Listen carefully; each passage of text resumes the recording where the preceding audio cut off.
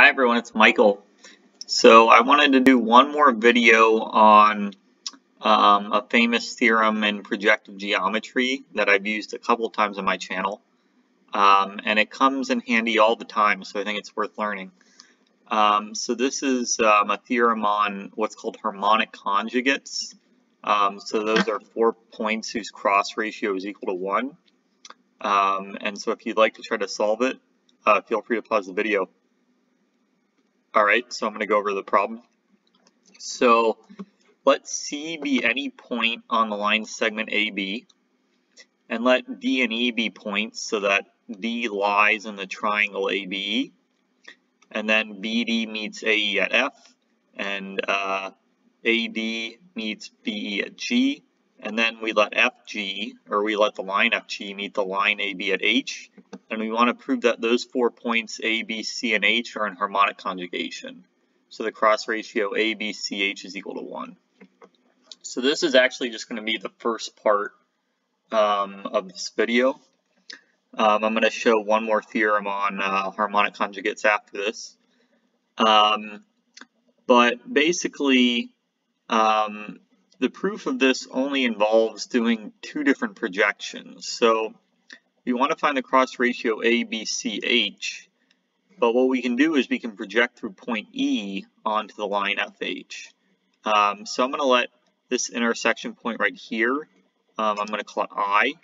So if we project A, B, C, and H through point E onto line FH, you would get the 4 points F, G, I, and H. So those 2 cross ratios have to be the same. If you see my last video, I go into more detail on this. I give some numerical examples, but the idea is if you start with point E, if you draw the lines to point A, B, C, and H, and you see where it hits line FH, it hits it at these 4 points, F, G, I, and H. And it turns out there's only one more projection that we need to do. So now I'm going to take those 4 points, F, G, I, and H, and I'm going to project through point B. So F goes to B, so I'm going to project through point D back onto the line AH, and so F goes to point B, G goes to point A, I goes to C, and H stays at H. Okay, so this is what I just said. So we project through point D, F goes to B, G goes to A, that's true, I goes to C, that's true, and H just stays at point H. Okay, so now by the transitive property, we have that this first cross ratio is equal to this last cross ratio. So they look almost the same, it's just the first 2 letters are switched. And it turns out that it's a property of cross ratios that if this is the case, where a cross ratio is equal to itself but with the first 2 letters switched, then that cross ratio has to equal 1. And that's pretty easy to prove using algebra. So I'm gonna spell it out here. But by definition, this first cross ratio, it's going to be the ratio that C divides the segment AB into. So it's going to be CA over CB divided by HA over HB. And this one would be CB over CA divided by HB over HA. But if you look closely, the left and the right side are reciprocals of each other. So if something is equal to its reciprocal, then it has to be equal to 1. That's the only way that can be true. I guess also it could be -1, but on my channel in general, I always keep things positive when working with ratios. And so the left side, which is the cross ratio, has to simply be equal to 1. So ABCH is equal to 1. And from this we also get, so we've solved the problem, but you can also see that that means FGIH is equal to 1. So this cross ratio is equal to 1. And I'll let you think about it, but it turns out you can also show that the cross ratio EDIC is equal to 1. So a lot of different cross ratios equal to 1. One really interesting thing about this theorem is we started with fixing A, B, and C, and then we said that H has to be the point which is in harmonic conjugation with those 3. So there's only one such point that is in harmonic conjugation with those three. So basically that means however we move around points D and E, H would have to be the same point, which is kind of surprising. So I'm just going to show you what it looks like moving D and E around a little bit. And look, point H doesn't change no matter how you move around point D and E, which I think is pretty cool. Alright, so that's the first half of the video. And in the second half, I'm going to do another theorem with projective harmonic conjugates. There's just another configuration. Okay, so here's another theorem that's very useful related to harmonic conjugates.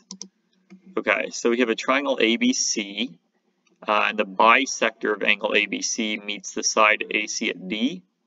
And then we draw the perpendicular to segment BD, passing through B, and we let it meet the line AC at point E.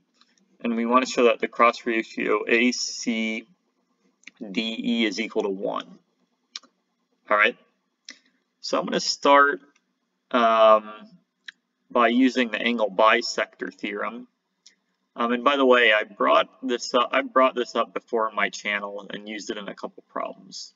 But yeah, I think it's pretty worth knowing.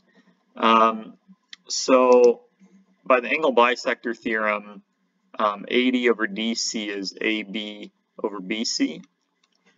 And some of you will know that since BE is perpendicular to BD, BE has to be the exterior angle bisector of angle B in triangle ABC. And so some of you may just know that there's an exterior angle bisector theorem which says in that case EA over EC has to equal AB over BC. And that would, with just a little bit of algebra, that would solve the problem. But for those of you that don't know that exterior angle bisector theorem, I'm going to kind of prove it here. So I'm going to start by, ultimately I want to show that the ratio EA over EC is equal to AD over DC, because that would end up showing that these points are in harmonic conjugation. So how do I get the ratio EA over EC?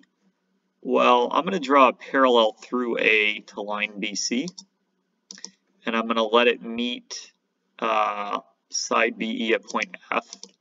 So AF is parallel to BC, and then I claim that triangle AFB is isosceles, and so that's not a difficult angle chase. So I'm going to do that right here. So if we look at angle AFB, since AF is parallel to BC, AFB has to be 180 minus FBC. But FBC is FBD. FBD is a right angle that's 90 degrees. So 180 minus FBC has to be 90 minus DBC. But then angle DBC is equal to angle DBA because BD is an angle bisector. So 90 minus DBC is 90 minus DBA. And 90 minus DBA, well, that's FBD minus DBA, so that's FBA. So we've shown that angle AFB is equal to angle FBA, and so therefore FA is equal to AB. Okay. And now, like I mentioned, we wanted to find the ratio EA over EC, but because AF is parallel to BC, EA over EC is the same as AF over BC, and AF is equal to AB. So we're very close. So I'm just going to write out the algebra here, but EA over EC is equal to FA over BC, and that's because AF and BC are parallel. And FA over BC, well, from this equation, FA is equal to AB, so that would be AB over BC.